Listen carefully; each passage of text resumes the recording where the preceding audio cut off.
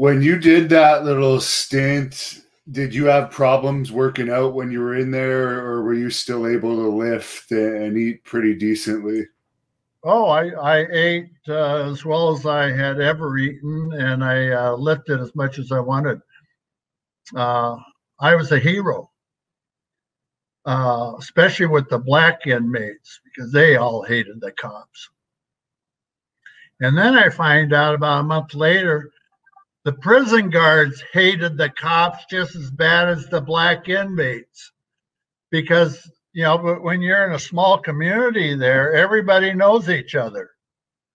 And the cops hated the uh, prison guards, and the prison guards hated the cops, and the inmates, especially the blacks. I mean, the white inmates hated the cops too, and vice versa.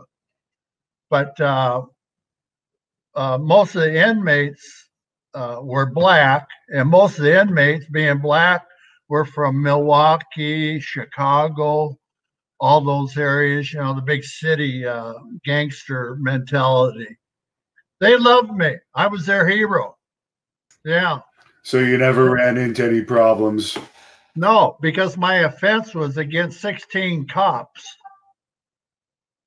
That's why I was an anti-authoritarian bad guy that they loved.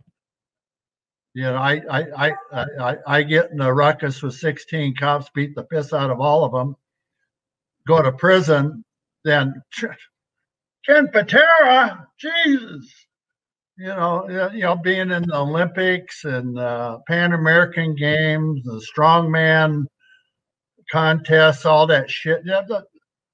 I'll tell you, inmates have the best knowledge of professional wrestling or any sport. That's all they have to do.